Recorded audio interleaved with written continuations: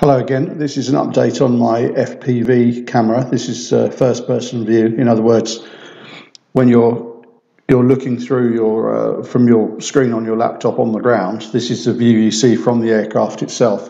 So this is just my prototype version, which I'm working on with a friend of mine. This is in this box here is a Raspberry Pi computer.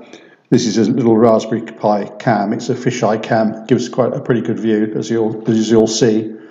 This is a BEC. This is just a little device that you see in the modelling world. Allows you to connect a LiPo battery to something that needs a 5-volt power supply like a Raspberry Pi. This actually is a very cheap and very effective way to power a Raspberry Pi. Anyway,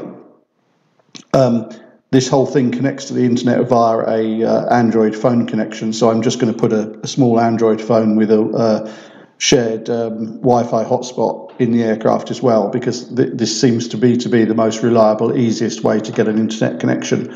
Plus, you have some apps that can go on the phone which give you a backup location information. If you happen to crash the aircraft somewhere, the phone is going to stay on for some hours. You'll be able to use the phone alone to find out where the aircraft is, even if every other system you have fails, which is unlikely.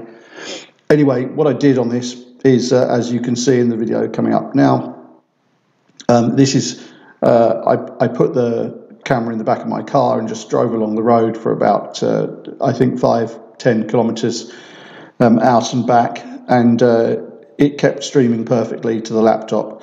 So the Raspberry Pi was transmitting the video through the Wi-Fi on one phone, and the laptop I had connected to the cellular network on a USB modem. So had this been on an aircraft, it would have worked even better, but it was still very stable, no latency. In other words, when you move the image moves on the laptop, but almost at the same time. This is very important when you're flying an aircraft, because it's no good if you make a control input and the aircraft moves, you see the aircraft move 2 seconds later. It's very difficult to control an aircraft with any accuracy with that amount of lag, but this is a pretty much lag-free solution.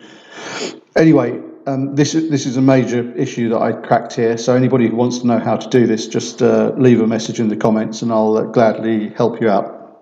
Thanks very much. Please subscribe to my channel, share, like, do all that stuff, and hopefully we'll be ready for a test flight soon. Bye for now.